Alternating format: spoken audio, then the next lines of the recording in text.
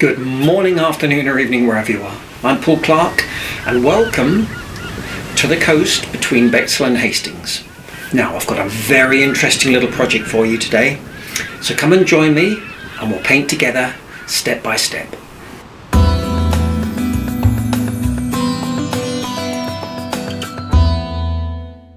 So let me explain.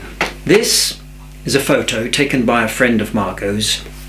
Thanks Vicky, and we put it on the Facebook page for a little competition, and wow, we had about 150 entries of amazing paintings.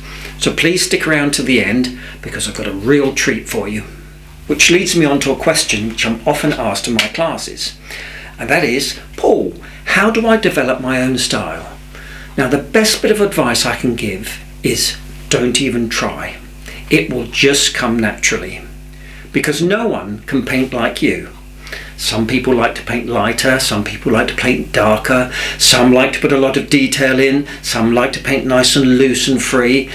Your personality will just come out in your work naturally and instinctively. So our job as tutors is to help you learn new techniques, show you new ways of painting things, but in the end your paintings will be uniquely yours because no one can paint like you. And you just must learn to be proud of them. So let's get going, shall we? Okay, so materials for today. I'm having another try with this De La Rowney art board. It's got a cold press finish. It's 1.4mm thick, so we shouldn't have any problems with warping or buckling. My paints are my normal three primaries: cobalt blue, alizarin crimson, cadmium yellow, some yellow ochre, sap green and some burnt umber. Just 3 brushes today, a mop, a number 12 round and today a number 8 round. Okay, so the drawing is quite tricky, so as ever a template is free to download from my website, link in the description below. Now I've simplified it quite a bit and reduced the number of beach huts. Now if you're having a go yourself, just be aware of the perspective here. As you can see, the huts here are very narrow, but as we move to the foreground, the width widens as they come towards us. And the rest isn't too bad, as all the horizontals are nice and straight and parallel to the paper. Now for the sun here, I'm just drawing around a 2p coin. Now I was going to give you a world coin equivalent guide, but I thought that's just silly. So it's about 25mm across. And here I'm just masking out with some masking fluid or drawing gum.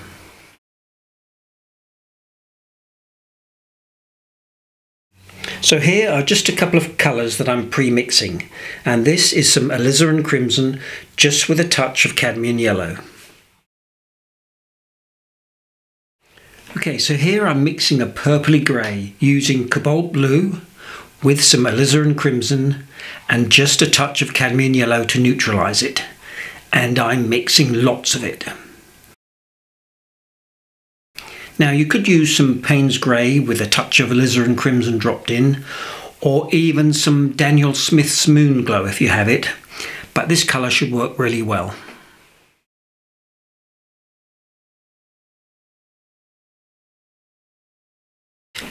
And off we go, totally wetting the board with my mop and just some clean water.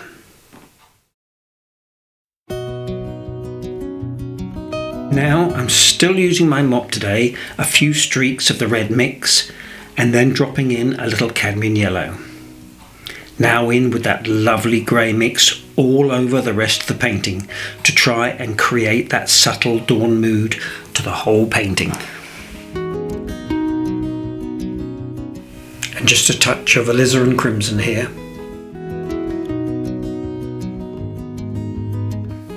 And here I'm just drying my brush and lifting out a few wispy clouds.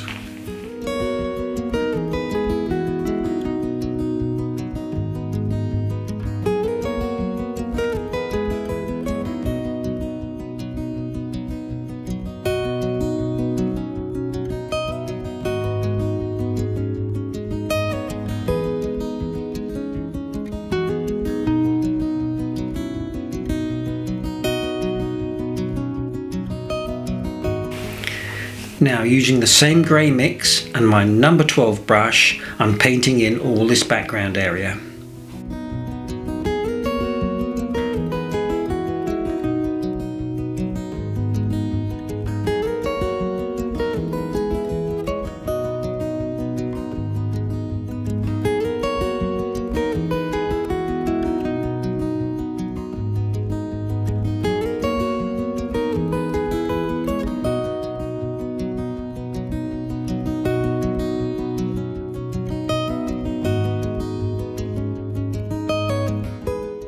And here I'm just adding in, wet into damp, a little watery mix of the grey with a touch of burnt umber.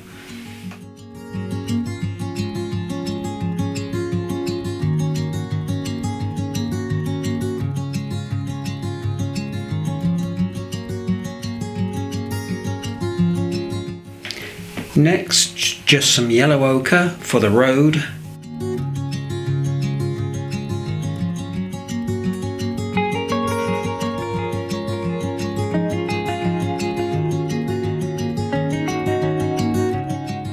And dropping in some clean water and wet in wet some burnt umber.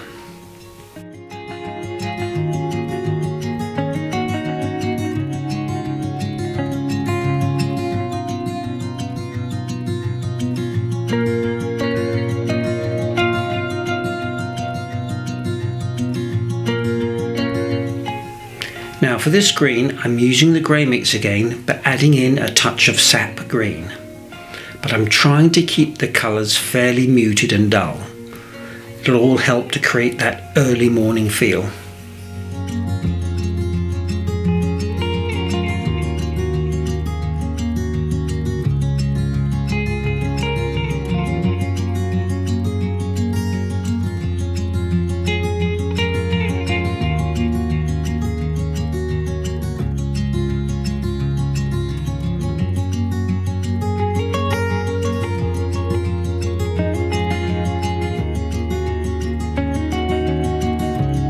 Next, just a few shadows on the huts.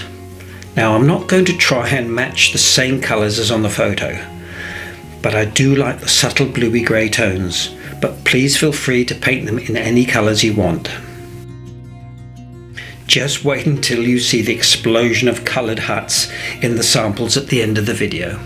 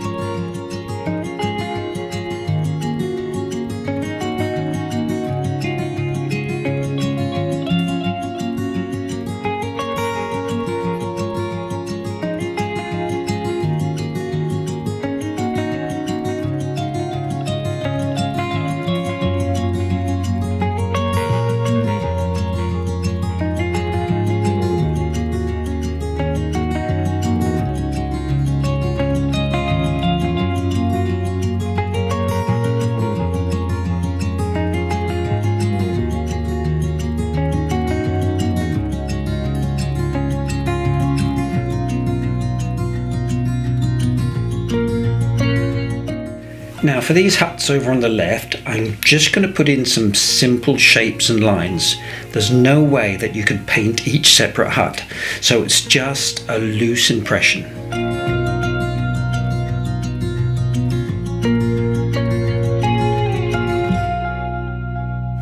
So now we need to let this totally dry, so it's a perfect time for a short break, and because it's early morning, a nice cup of Earl Grey. Next I'm going to start putting in a little detail in the middle ground using the same grey mix. Just make sure it's strong and dark. A bit like me really. And I'm using my number 8 round for this.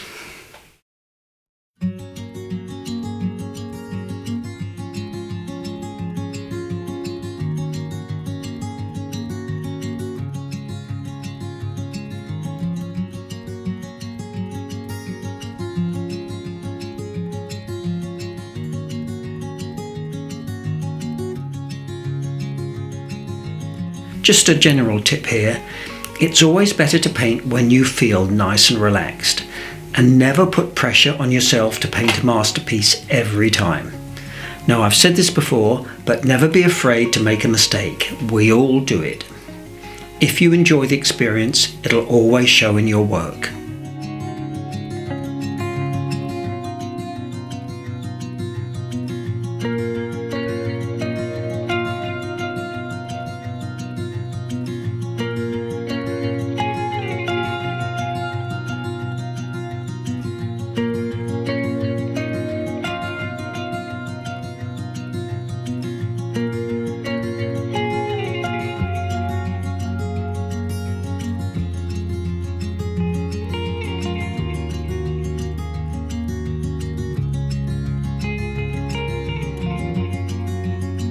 Here I'm just adding some watery cobalt blue. Now, this artboard doesn't act quite the same as conventional watercolour paper. There's just not so much absorption. I suppose it's just a case of getting used to it. The obvious benefits being there's not a hint of warping or buckling. Next, with the dry brush technique, drag across the board and pick up some of the texture from the cold press finish.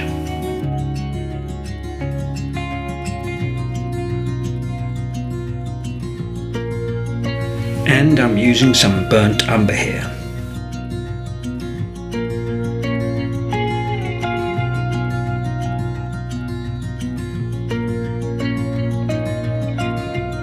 Now the huts have had a chance to dry, I'm coming back in with that dark grey for some further details. If you have problems getting a dark enough value, just add in a touch of Payne's grey.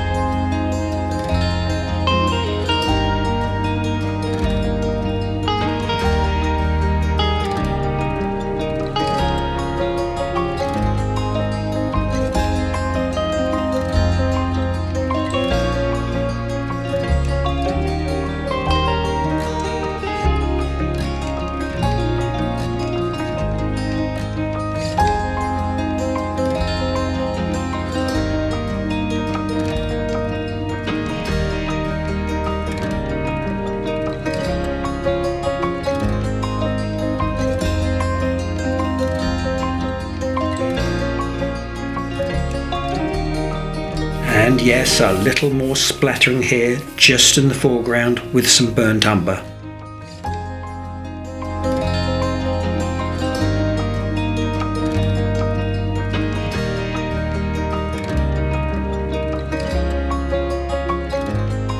So I've just decided that these huts could do with just a little more strength of colour.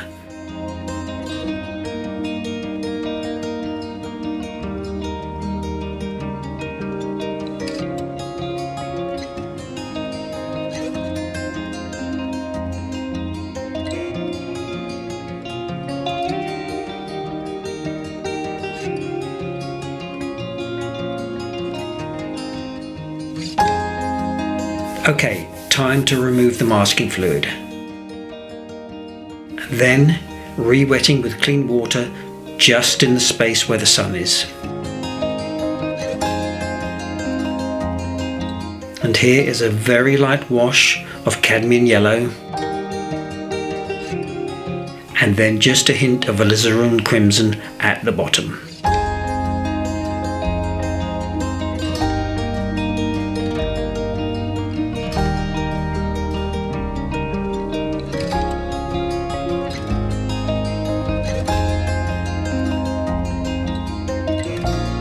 And one final little round of detail.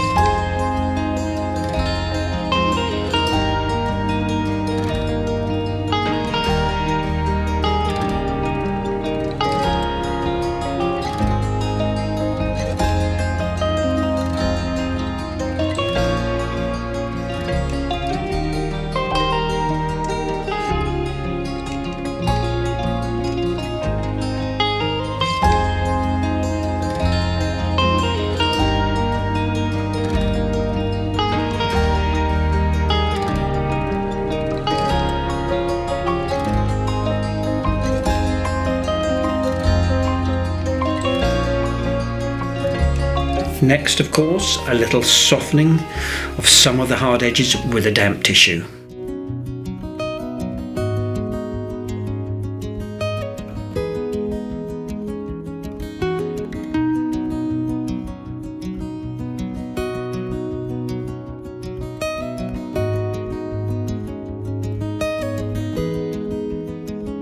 Then finally, with a brand new white pastel pencil, a few little highlights and light details to give it just that little bit of sparkle.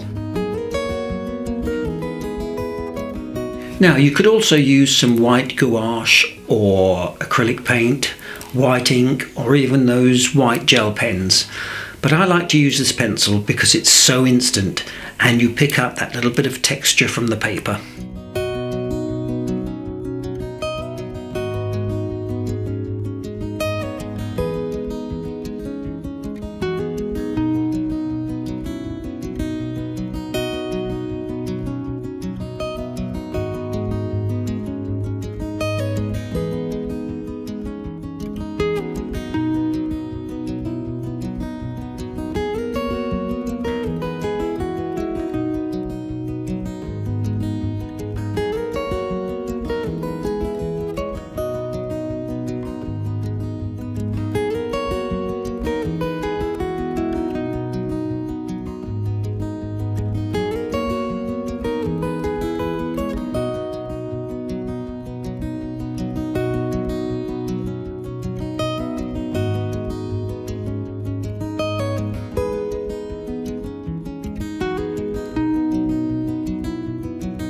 And I think we're done.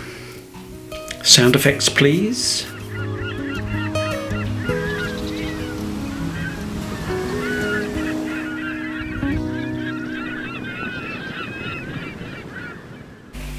Well, I hope you enjoyed that as much as I did and you'll give it a go. Now, coming up now is a real treat. I talked about the competition earlier and here are just 60. Now we picked them at random I would have loved to have shown them all, but it just would have gone on forever. So please take a look, stay to the end. The last one is a real treat. And what's great to see is how everybody has interpreted the same scene completely differently. So take care, everyone. Look forward to seeing you all again next week. Happy painting. Bye for now.